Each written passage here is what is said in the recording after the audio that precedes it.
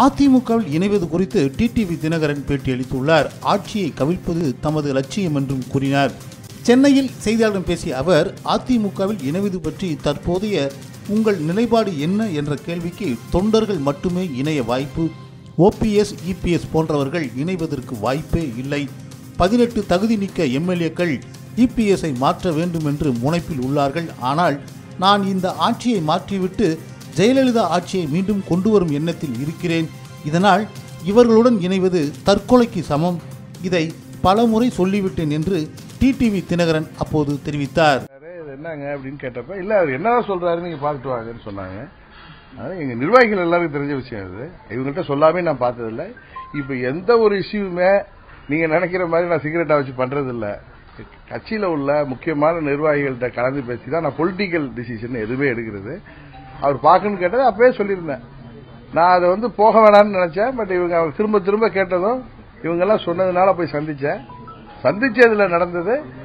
அவர் நான் தவறு செஞ்சிட்டேன், நான் இது மாதிரி பேசினதெல்லாம் தவறு, நான் அவசரப்பட்டுட்டேன், நான் என் கூட இருக்கிற எம்எல்ஏக்கள் நிர்வாகிகள்கிட்ட பேசிட்டு உங்களோட நாங்க சேர்ந்துக்கிறோம், நாங்க எடப்பாடியை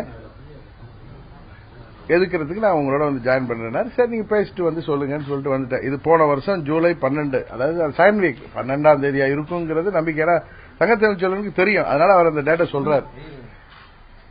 இதை நீங்க கூட கேக்குறீங்க, இதே 1.5 வருஷமா சொல்லணும்னு நான் நினைக்கவே இல்லை. ஏன்னா ஒருத்தர் சந்திப்ப சொல்ல வேணாம், அவர் என்ன பார்க்கணும். ஏன்னா என்னுடைய பழைய நண்பர், உங்களுக்கு தெரியும், அவர் 99 நான் எம்பியா இருந்தப்ப அங்க சேர்மனா இருந்தவர். என்னை விட சீனியர் தான் கட்சியில. அதுக்கு ஆனா அப்ப நான் பேரவைச்சாளர் இருந்து பொருளாதார பேரவைச்சாளர் ஆகிதான் அவனை மாவட்ட செயலாளர் ஆக்கின அம்மாட்ட சொல்லி. அதுக்கப்புறம் தான் அவர் சட்டமன்ற உறுப்பினர் ஆனாரு. வயசுல சீனியர்னால 74 75 கட்சியில் இருக்காரு. எனக்கு 10 வயசு முன்னாடி இருந்ததை தவிர அம்மாவே அவருக்கு நான் அறிமுகப்படுத்தி தெரியுங்கிறது ஊருக்கே தெரியும். அவர் என்னமோ அம்மாவை நேரடியா தெரிஞ்ச மாதிரி பேசுறாரு. அதை நான் சொல்லணும்னு விரும்பல, அது அரசியலுக்காகவே சொல்லல. போன வாரம் அது அத்தோட முடிஞ்சு போச்சு. ஜூலைல அந்த சைன் வீக்ல 10 11 12 அந்த தேதியில நடந்தது. ஏன்னா இவங்க எல்லாருக்குமே தெரியும், முக்கியமான நிர்வாகிகள் என் கூட இருக்கிற எம்எல்ஏ, அது குறிப்பா தங்கத்தமிழ்ச்செல்வனுக்கு, வெற்றிக்கும், நம்ம தலைமையில செயலாளருக்கும், செந்தில் பாலாஜிக்கு, ரங்கசாமி, இவங்களுக்கு எல்லாம் சொல்லாம நான் எதுவுமே செய்யறதில்லை. குறிப்பா அது மாதிரி உள்ள ஒரு 10 நிர்வாகிகளோட நான் கலந்து பேசி தான் செய்வேன். பார்த்துட்டு அவங்கள்ட்ட சொன்னேன். அவங்களும் சரி வந்தா சரி பாத்துக்கலான்ட்டாங்க. அதோட முடிஞ்சு போயிடுச்சு. நானே அதை மறந்துட்டேன். ஆனா அதுக்கப்புறம் இவர் பல நாள் பேசினாரு. எங்க சொந்த ஊர்லயே போய் நம்ம இவர் பெரிய ஹரிச்சந்திரனோட பேரப்புள்ள மாதிரி ஒரு சொன்னா நம்ம மிரட்டினாங்க உருட்டினாங்கன்னு சொல்றாரு. அப்ப கூட நான் சொல்லல.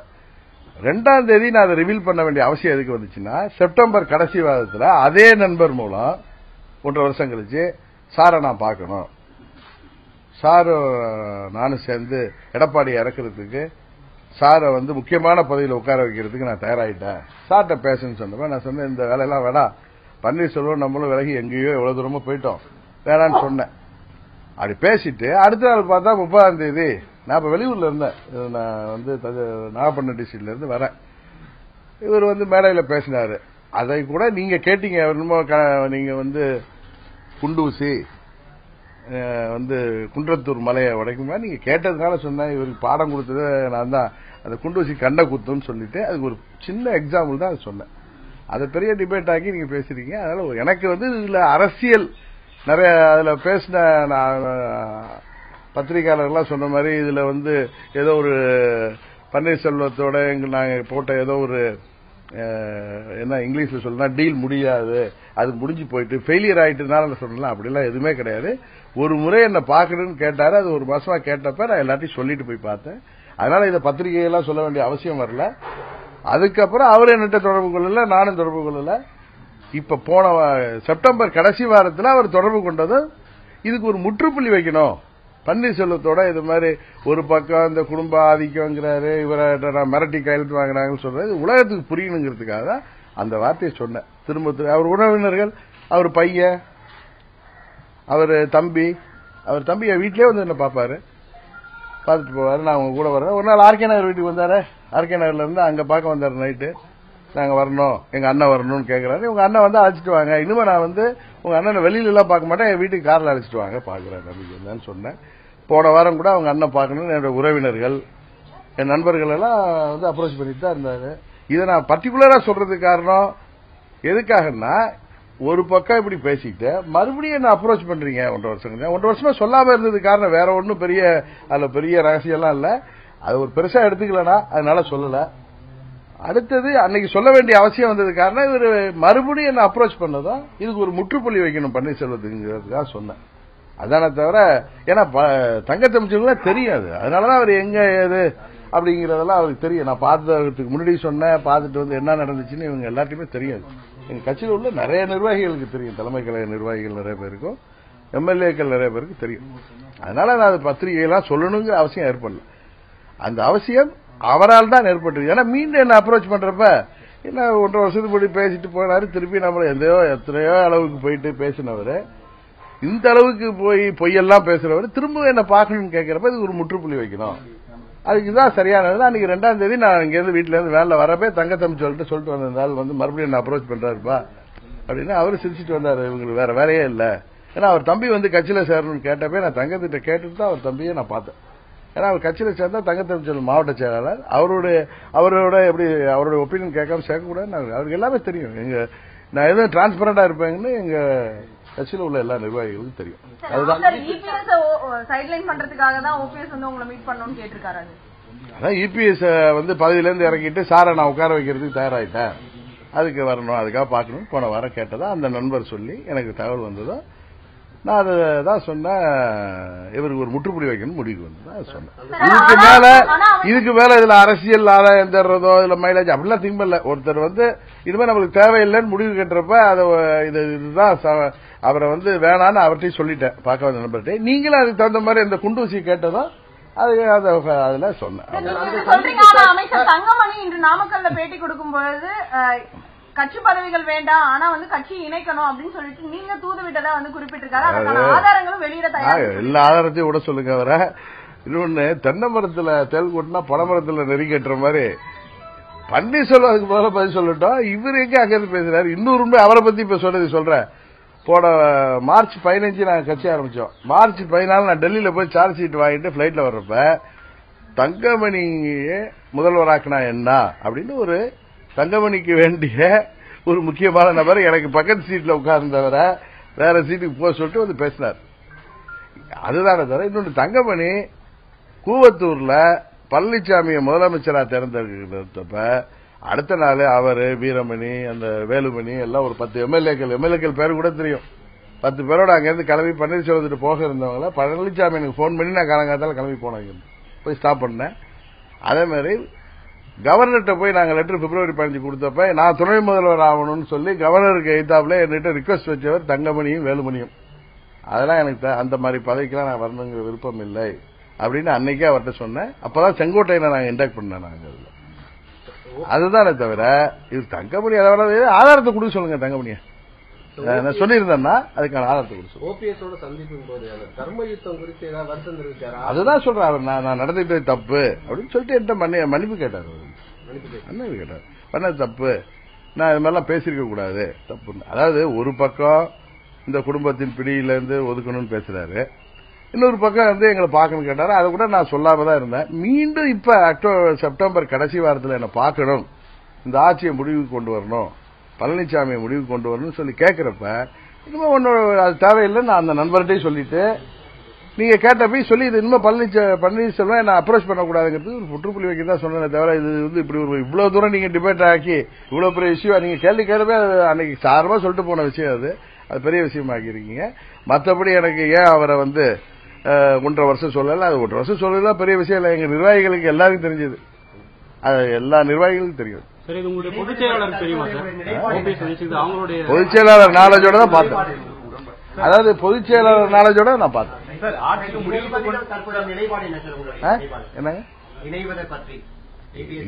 அதாவது நான் ஏற்கனவே சொன்னேன், உண்மையிலேயே அங்க இருந்து தொண்டர்கள் வரணும்னா அவங்க வந்து எங்களோட இணையலாமே தவிர ஓபிஎஸ் இபிஎஸ் போன்ற ஒரு 10 பேரோட நாங்க இணைவதற்கான வாய்ப்பே கிடையாதுன்னு நான் பலமுறை உங்கள்கிட்ட சொல்லியிருக்கேன்.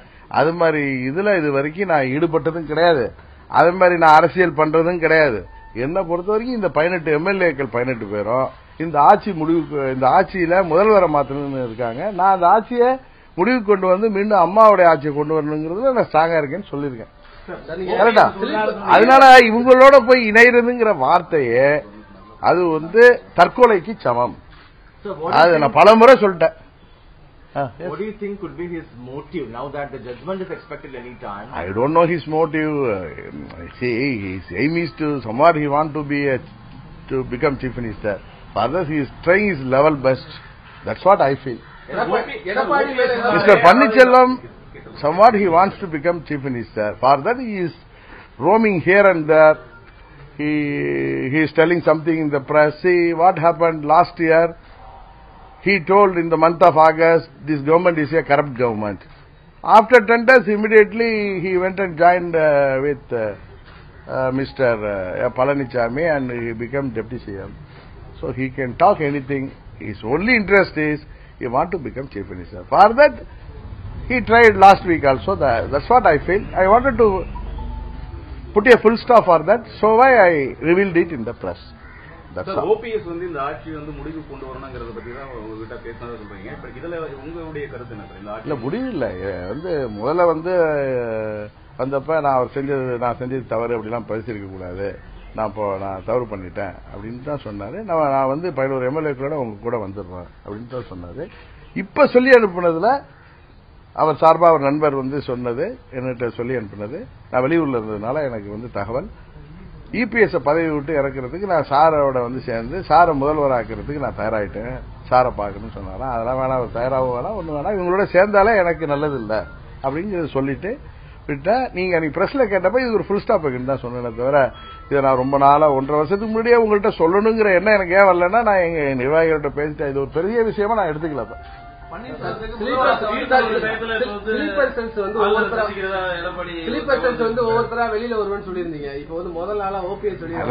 ஓபிஎஸ் வந்து எங்க ஸ்லீப்பர் செல் எல்லாம் கிடையாது, அவர் ஒண்ணு எங்க ஸ்லீப்பர் செல். நான் உங்கள்ட்ட பல முறை சொல்றேன், ஸ்லீப்பர் செல்லுங்கிறவங்க ஓட்டெடுப்பவங்க தான் வெளில வருவாங்கன்னு சொல்லியிருக்கேன். நீங்க திருப்பி எத்தனை முறை கேட்டாலும் ஸ்லீப்பர் செல்லா இருக்கிறவங்க ஓட்டெடுப்பு அன்னைக்கு தான் வெளில வருவாங்க.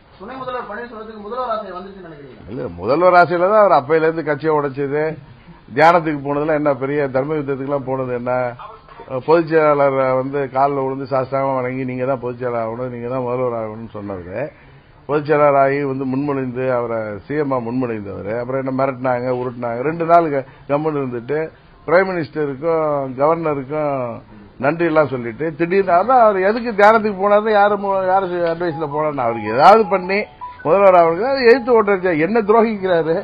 இந்த ஆட்சிக்கு எதிராக சட்டமன்றத்திலேயே வாக்கெடுப்பு வந்தப்ப எதிர்த்து வாக்களித்த பன்னீர்செல்வம் அவர் வந்து ரொம்ப தியாகி மாதிரி பேசுறாரு. இவருடைய சுயரூபம் வெளிப்பட்டு விட்டது. அதான் உண்மை. தீர்ப்பு வர டைம்ல இப்ப வந்து இன்னைக்கு வந்து ஈவினிங் வந்து ஆளுநரை சந்திக்க போறதா ஒரு தகவல் வெளியாகி பரபரப்பா ஓடிட்டு இருக்கு. அது எனக்கு தெரியல, அது நீங்க அவரெல்லாம் வர நேரத்துல இந்த 4 எம்எல்ஏஸ் இன்க்ளூடிங் கருணாஸ் வந்து ஸ்பீக்கர் டிஸ்குவாலிபிகேஷன் பண்ணக்கூடாதுன்ற நோட்டீஸ் அனுப்புறதா ஒரு இன்ஃபர்மேஷன் தெரியல. வார்த்தை வந்தா பாத்துக்கலாம். எடப்பாடி பத்தி ஏதாவது குற்றச்சாட்டை ஓபிஎஸ் உங்கள்கிட்ட சொல்லியிருக்காரு, எதுக்காக எடப்பாடி இல்ல இப்ப சொன்னது தானே, இப்ப சொன்னது வந்து இது மாதிரி எடப்பாடி இறங்கிட்டு சாரை கொண்டு வரதுக்கு நான் முடிவு பண்ணிட்டேன். சாரோட வந்து அதெல்லாம் இது இந்த 2 லைன் தானே. நானாவா இதை போய் இதுக்கு மேல கேட்டீங்கன்னா என்கிட்ட வந்த தகவலுக்கு மேல நானா எது சொல்லணும்னு ஆசைப்படுறீங்களா? அதுல சொன்னது எனக்கு சொல்லி அனுப்புனது இதுதான். நான் வேணான்னு சொல்லிட்டேன் அவங்கள்ட்ட. அந்த நண்பரை சொல்லக்கூடாதுங்கிறது தான். அவர் வந்து எனக்கே தெரிந்தவர், என்னை விட ஓபிஎஸ்க்கு ரொம்ப வேண்டியவர், அதனாலதான் நான் அவரை பார்த்தேன். இனிமே வேணான்னு சொல்லிட்டேன். அவர் ஏதோ சொல்லியிருக்க அதுதான் எனக்கு தெரியல. அவர் சொன்னது இந்த 2 லைன் தான். எனக்கு அது தெரியாது இல்ல, அவர் என்ன பாக்கணும்னு கேட்டதை நான் சொல்றேன். இந்த வார்த்தைகள் அவர் சொன்னாரு, அதை சொன்னதை சொல்றேன். அதுக்கு மேல அதுல நான் ஆராய்ச்சி எல்லாம் பண்ணல. எந்த சந்திப்பு 1.5 வருடத்துக்கு முன்னாடி ஒரு 15 நிமிஷம் 20 நிமிஷம் இருக்கும். அவ்வளவு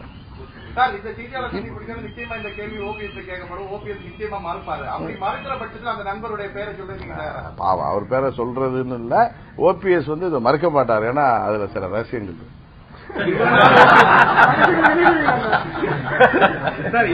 நான் வந்து அதை ரிவீல் பண்றேன் அப்படின்லாம் சொல்ல. நான் ஒரு நட்புக்கு மரியாதை கொடுப்போம். அந்த நண்பர் வந்து ஓபிஎஸ்க்கு ரொம்ப வேண்டியவரா இருந்தாலும் எனக்கு நல்ல வேண்டியவர். அவர் வந்து ஓபிஎஸ்க்கு நல்லது செய்யணுங்கிற எண்ணத்துலதான் என்ன பார்க்க வைக்கணும்னு சொல்லி கேட்டாரு. நான் பார்த்தேன். என்ன ஆதாரம்? ஒருத்தர் போய் ஒரு வீட்டுல பாக்குறதுக்குலாம் அவங்க வீட்டுல தான் இருக்கும் சிசிடிவி ஃபுட்டேஜ். நம்ம போய் என்ன போட்டோ எடுத்துட்டு வருவாங்க. இது என்ன ஆதாரம் எல்லாம் கேட்டா? சார் இவ்வளவு நாள் அவர் அமைதியா இருந்துட்டு இப்போ இந்த மாதிரி ஒரு மூவ் பண்றதுக்கு காரணம் அவருடைய முடிவா இருக்கு நினைக்கிறீங்களா இல்ல பின்னாடி இருந்து யாரோ ஒரு அதெல்லாம் எனக்கு எதுவுமே தெரியாதுங்க.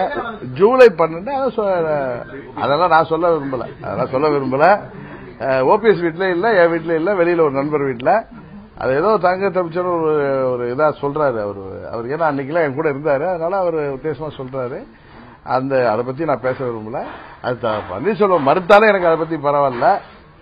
ஆனா இந்த வாரம் கேட்டதுனாலதான் இதுக்கு ஒரு ஃபுல் ஸ்டாப் வைக்கணும்னு நான் சொன்னேன். வேற இதுல அரசியல் பரபரப்பை உருவாக்கணும்னா நான் பொலிட்டிக்கலாவே திங்க் பண்ணது. பன்னீர்செல்வத்தை இந்த மாதிரி நம்ம அவர் நம்மள்ட்ட தொடர்பு கொள்ளவே கூடாதுங்கிற சென்ஸ்ல சொன்னேன். ஓபிஎஸ் உடைய டபுள் ரோல் இப்ப எக்ஸ்போஸ் பண்ணிருக்கேன், முற்றுப்புள்ளி வச்சிருக்கிறதுக்காக இப்ப இதெல்லாம் சொல்லியிருக்கிறேன்னு சொல்றீங்க. இனிமேல் இபிஎஸ் ஓபிஎஸ் இடையான ரிலேஷன்ஷிப்ல என்ன மாதிரியான ஒரு ஏற்கனவே ரெண்டு பேரும் கைக்கு வந்துட்டு ஒன்னா இருக்கிற மாதிரி நீங்க பேசுறீங்க. ரெண்டு பேரும் 2 கத்தியை மறைச்சு வச்சிட்டு இருக்காங்க. உங்களுக்கு தெரியாது, 2 பேரும் கையில கத்தியை வச்சுக்கிட்டு தான் நிக்கிறாங்க. இதெல்லாம் ஊருக்கே தெரிஞ்ச விஷயம், தெரியாதா உங்களுக்கு? சார், திமுகவை பொறுத்தவரை ஆட்சி எப்படியாவது கவிழ்க்கிறது. உங்களுடைய நிலைப்பாடு 18 சட்டமன்ற உறுப்பினர் நிலைப்பாடும் பொறுப்பை மாற்றணும். அதே சமயத்துல இப்ப 14 ஓபிஎஸ் டீமும் மாற்றணும் தான் வந்திருக்கு. 2 பேருடைய நோக்கமும் ஒன்னா இருக்குது. எப்படி பாக்குறீங்க? ஓபிஎஸ் ஓட நோக்கம் என்னன்னு எனக்கு தெரியாது. அவர் சொல்லி அனுப்பின தகவலை தான் நான் சொன்னேன். அது ஒரு 2 லைன் மெசேஜ். அதுதான் நான் சொல்லிட்டேன். அதுக்கு மேல அது நோக்கம்லாம் நான் யோசிக்கல. இது I didn't entertain it. I told him no, I don't want to meeting. திமுகவுடைய நிலைப்பாடு உச்சகட்டத்துக்கு போகுது. ஏற்கனவே ஊழல் பல பேர் அமைச்சர்கள் மாட்டியிருக்காங்க. அது திமுக தான் கேட்கணும். எங்க சட்டமன்ற உறுப்பினர் 18 பேரும் முதல்வரை மாற்றணுங்கிறதுல தான் அவங்க அன்னைக்கு கவர்னர்கிட்ட மனு கொடுத்தாங்க. அதே ஸ்டாண்ட்ல தான் அவங்க இருக்காங்க. இந்த இவங்க 18 எம்எல்ஏக்களுடைய வழக்கில் தீர்ப்பு வந்ததும் ஓட்டெடுப்பு வர்ற வரைக்கும் நிற்கும். நாடாளுமன்ற தேர்தல் சட்டமன்ற தேர்தல் ஒரே நேரத்தில் வரணுங்கிறதா தமிழ்நாட்டு மக்கள் விருப்பம். அது மாதிரி வருங்கிற நம்பிக்கை தான் எனக்கு. நடந்துட்டு இருக்கும் போது அமைச்சர் தங்கமணி சொல்லியிருக்காரு 2 மாசத்துக்கு முன்னாடி நீங்க கவர்மெண்ட் கூட ஜாயின் பண்றதுக்கு தூது விட்டதா. அதுக்குதான் நான் பதில் சொன்னேன் உங்களுக்கு. மார்ச் 14 அன்னைக்கு நான் டெல்லியில இருந்து பிளைட்ல வந்துட்டு இருக்கப்ப என் கூட பக்கத்துல உட்கார்ந்தவரை பக்கத்து சீட்டுக்கு போக சொல்லிட்டு வந்தார். ஏன்னா என் பக்கத்து சீட்ல உட்கார்ந்தவரும் ஒரு முக்கியமான நபர். அவரை சொல்லிட்டு இன்னொருத்தர் என் பக்கத்துல உட்கார்ந்து நீங்க பழனிசாமி எல்லாம் சரியில்லை, நம்ம தங்கமணிய முதல்வராக்கினா நீங்க எல்லாம் சப்போர்ட் பண்ணுவீங்களான்னு கேட்டாரு. அதெல்லாம் தங்கமணி, வேலுமணி, எல்லா மணியும் ஒரே பண்ணீங்க, அதெல்லாம் வாய்ப்பே இல்லைன்னு சொல்றாரு. நான் அப்படி தங்கமணிகிட்ட ஆள் அனுப்பியிருந்தா அது 2 மாசத்துக்கு முன்னாடி அது சொல்லட்டும். சும்மா அவரு டைவர்ட் பண்றதுக்காக சொல்றாரு. இப்ப அம்மா இருந்தப்ப இருந்த கடைகளை, மது கடைகளை படிப்படியா குறைத்து மது விலக்கை கொண்டு வரேன்னு அம்மா சொல்லியிருந்தாங்க மேனிபெஸ்டோல. 500 கடைகளை குறைச்சாங்க. திரும்பவும் 2017 பிப்ரவரியில் 500 கடைகள் குறைக்கப்பட்டது. நீதிமன்ற தீர்ப்புகளால் 3000 கடைகள் மேல குறைக்கப்பட்டு ஒரு 2500 கடை தான் இருந்துச்சு. அதை ஃபர்தரா குறைக்காம சுப்ரீம் கோர்ட்ல போய் ஆர்டர் வாங்கி ஒரு 810 கடைகளை திறக்கிறதுக்கு ஜியோ போட்டிருந்தாரு. அதை எடுத்து வச்சுட்டு நான் பேசின உடனே நீ கோவப்பட்டு பேசினார். அதுலயே அதெல்லாம் கிடையாது, மது கடைகள் திறக்கலன்னா கள்ளச்சாரம் பெருகி விடுலாம் பேசுறவரு தங்கமணி. Divert things. அது மாதிரி இது மாதிரி பன்னீர்செல்வத்துக்கு ஆதரவா அவர் வெளியில நின்று அதை அப்படி திருப்பி விடுறாரு. அப்படி சொன்னா அதை டைவர்ட் பண்றாங்களா? அவ்வளவுதான். அது ஒண்ணும் கிடையாது. அப்படி பேசியிருந்தா அவர் கொடுக்கட்டும். So the verdict is expected any time. Yes. Chances are it could be favorable for your 18 MLAs. Are you trying to use this for your advantage if the verdict is favorable for you? No. After that verdict, our 18 MLAs wants a change in the chief ministership. That is their main request to that was their request to the governor. They will try to do that. For that I will also help them. And my personal feeling is people of Tamil Nadu doesn't want this government to continue. So it's better to go for elections. Sir முதல்வர் மாற்றப்பட வேண்டும் அப்படிங்கிற ஒரு கோரிக்கை தான் சொல்றீங்க. அப்படி அவங்க கோரிக்கை இருப்பாங்களா இல்ல ஆப்போசிட் கேம்ப்ல இப்போ நீங்க அவங்கள ஒத்துக்கிற பட்சத்துல அது என்னன்னு தெரியல. இவங்க 18 பேர் அந்த கோரிக்கையில இருக்காங்க. திருப்பி வரட்டும், அதுக்கப்புறம் இவங்களோட பேசிட்டு முடிவு எடுக்கணும். ஏற்கனவே செங்கோட்டையனுக்கு ஆதரவுங்கிற மாதிரி சொல்லியிருந்தீங்க. நான் ஒன்னும் சொல்லவே இல்லை. நான் கன்சிடர் பண்ணலாம் சொல்லவே இல்லை. நீங்க நல்லா என்னைக்கு சொல்லியிருக்கேன்? அதெல்லாம் சொல்லியிருந்ததே கிடையாது. இல்ல சொன்னதே கிடையாது. எந்த காலகட்டத்திலே நான் யாருக்கும் ஆதரவு அவரை கன்சிடர் பண்ணுவேன்னு சொல்றதே கிடையாது. எங்க 18 எம்எல்ஏக்கள் முடிவுதான் என் முடிவுன்னு சொல்லிட்டு இருக்காங்க. இப்போ திமுக தலைவர் கருணாநிதி இருந்த அந்த ஆட்சி வந்து கிடைச்சிருப்பாரு அப்படின்னு சொல்லிட்டு ஒரு பரவலா பேசிருக்கு. இவரு ஸ்டாலினை பொறுத்தவரை அந்த அளவுக்கு எதிர்கட்சி தலைவரா இன்னும் ஸ்ட்ராங்கா இல்ல அப்படின்ற மாதிரி நீங்க எப்படி பாக்குறீங்க? இல்ல அதை பத்தி எல்லாம் எனக்கு பெரிய ஹேசியம் சொல்ற அளவுக்கு நான் பெரிய அரசியல் ஞானிலாம் கிடையாது. அது தெரியல எனக்கு. அவர் இருந்தா கலைச்சிருப்பாரு, இருந்தா முடியலன்னு சொல்றது எனக்கு அது எவ்வளவு தூரம் அது சரியான கேள்வின்னு எனக்கு தெரியல. நீங்க இது வரைக்கும் எம்எல்ஏவா இல்ல, அதனால வேற ஒரு திட்ட முதல்ல பண்ணி கொடுத்து இது பண்ணுங்க. இப்ப நீங்க எம்எல்ஏ ஆயிட்டீங்க, இப்ப அடுத்து வர ஸ்டெப் எனக்கு என்னுடைய தனிப்பட்ட விருப்பம் அம்மா மக்கள் முன்னேற்ற கழகத்தின் சார்பில் குக்கர் சின்னத்தில் தேர்தலில் பொது தேர்தலில் வேட்பாளர் வெற்றி பெற்று அதில் வந்து எங்கள் சட்டமன்ற தமிழ்நாட்டு மக்களுடைய ஆதரவோட எங்க எம்எல்ஏக்கள் பொதுச் செயலாளர் இவர்களுடைய விருப்பத்தோட அந்த பதவி வந்தால்தான் தமிழ்நாட்டு மக்களுக்காக செயல்பட முடியும். அதை விட்டுட்டு இந்த குறுக்கு வழியில போய் ஏறி உட்கார்ந்து பதவியில் இருக்கிறது, அதனால என்ன செஞ்சிட முடியும் இந்த எம்எல்ஏக்களை வைத்துக் கொண்டு? அதனால எனக்கு அது மாதிரி எண்ணம் கிடையாது. இந்த தமிழ்நாட்டு அரசியலை பத்தி பொதுச் செயலாளர் ஒவ்வொரு அணுகுமுறையை சொல்லிக்கிட்டு இருக்கீங்களா? இப்ப அந்த அரசியலை பத்தி அவங்க என்ன அவங்களுடைய அணுகுமுறை? அதாவது எங்க பொதுச் செயலாளர்கிட்ட எதுலாம் எனக்கு பிளாங்கெட்டா பர்மிஷன் கொடுத்துட்டாங்க. Deputy general secretary I can function on my own independently, but whenever I go, if at all necessary, I will have her ideas and her consent. That's all. நீங்க ஆர்கே நகர் தொகுதியோட எம்எல்ஏ, இப்ப சின்ன மலைக்கு RK நகர் வந்து உருவளைஞ்சு போய் தான் இருக்குது. இதுக்கு வந்து நிதி எதுவும் கொடுக்குறாங்களா இல்ல நீங்க கேட்டிருக்கீங்களா ஆர்கே நகருக்கு?